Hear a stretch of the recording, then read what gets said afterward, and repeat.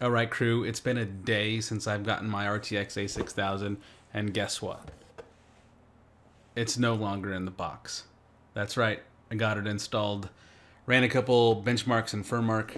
Gonna do a quick test here in Solidworks as it's pretty late right now, but thought I'd share some information as soon as I could so you guys could enjoy it. All right, let's take a look.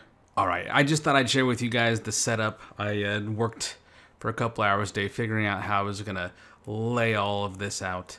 I ended up getting rid of one of my smaller 16:9 monitors, kept one as you can see there on the right hand side, and then the Dell is the large monitor there at the bottom with my old high definition ultra wide up top for some extra real estate. I don't know if I'm gonna keep it this way, but I just thought I'd share with you guys anyhow. Okay, let's check out some of these Furmark scores. All right, ran our first Furmark test with the 1080p preset from Furmark. Just downloaded the latest version, hit go on 1080p, and we get a score of 16,902, and the frames per second was 286 max, 282 average. The GPU got up to 83 degrees, and I repeated this test again at the 4K preset. The GPU didn't have a complete chance to cool down to just like an idle temperature. I think I started it at 51 degrees C. So that makes sense why the temperature was a couple degrees higher, 2 degrees higher. The maximum frame rate was 107, average frame rate was 104. The score was 6252, but I'm mainly just looking at the GPU temperature and the frame rate just to get a good frame of reference about what this GPU can do. The last one I did was a custom resolution. This is the 5K by 2K, or to be exactly correct, it's the 5120 by 2160. That's the exact resolution of my new Dell ultra wide monitor, and ran that for a minute. The frames per second on that was 103 max, 101 average, and this time the GPU did get a good amount of time to cool, and it was about 84 degrees C. All right, so generally speaking, Furmark isn't the best benchmarking tool out there, right? It's more of a stress testing tool. I think one of the things we can gather from this is that the GPU under max load, right, tapped out at about 85 degrees C. It was relatively slow, the climb from 81 to 85, telling us that the fan's kicking in, the heatsink is doing its job, and it's flatlining at the 85 degrees C. All right, just to validate that we have the A6000 installed, I'm going to go ahead and show you display adapters, Nvidia RTX A6000.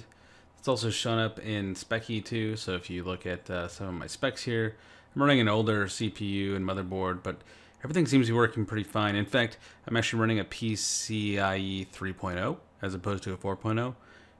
Been doing some research on that. Eventually I'll test that here too, just to see if there's a difference, if I can get different Furmark scores or different benchmarks in Solidworks and so on. You can see the A6000 and then my 5K by 2K monitor in here too. I'm going to leave a portion of my screen available just so we can see the GPU usage in the task manager when I like rotate, pan, zoom, etc. So we'll start off with a couple zooms. This is a relatively large file. It's a the type of telescope that goes on top of a mountain. It's highly detailed. It has all the different components and whatnot in here.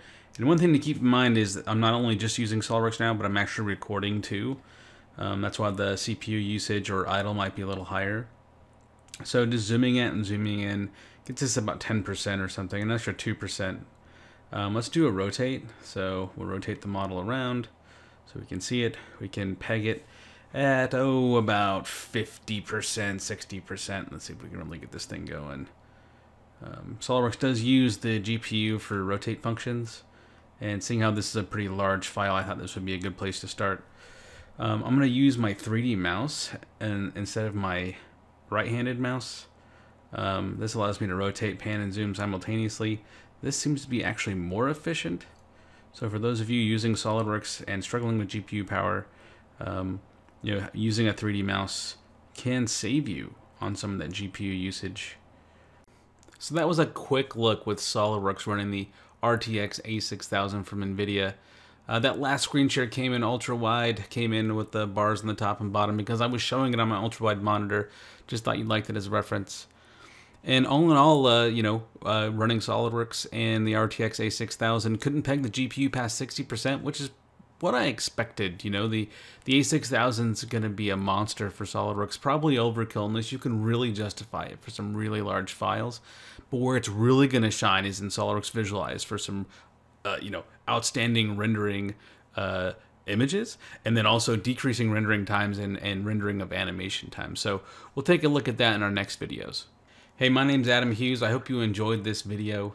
If you liked it, hit the thumbs up. If you'd like to see some more content coming soon, some more RTX A6000 content and some Dell ultra-wide, 5K by 2K monitor information, go ahead and hit subscribe. If you watch this all the way through, I can't thank you enough. Thank you so much, and we'll see you next time around. Fight on.